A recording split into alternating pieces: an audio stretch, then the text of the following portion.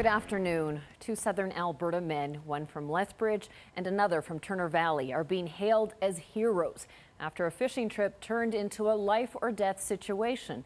While fishing in the East Kootenay area, the men jumped into action to save the life of a young boy. Keaton Gerberbach has the story.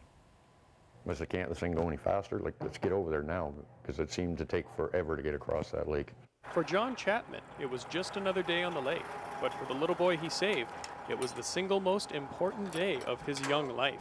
John and his brother Mark were out on White Swan Lake in the East Kootenays when they witnessed the unthinkable. Just fishing, just talking, and I just happened to observe a car, and I looked at my brother and I said, the car's going awfully fast.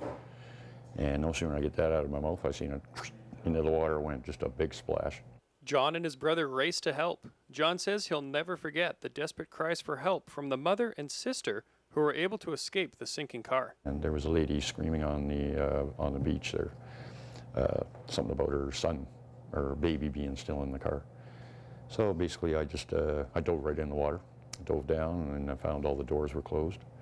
Tried the driver's door, couldn't get it open. Tried the passenger door, couldn't get it open. John and his brother Mark took turns diving down 12 feet to try and free the boy from his car seat until they were able to eventually free him.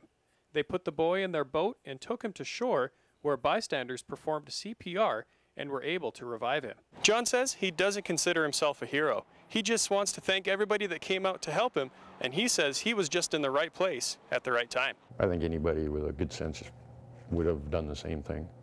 And it wasn't, and like I said, it wasn't just me and my brother. Sure, we were the first ones there, but there was a lot of people involved. It wasn't just me and my brother. It was the people of the CPR, the emergency crew, the other people that were in the water, the people that were attending to the mother.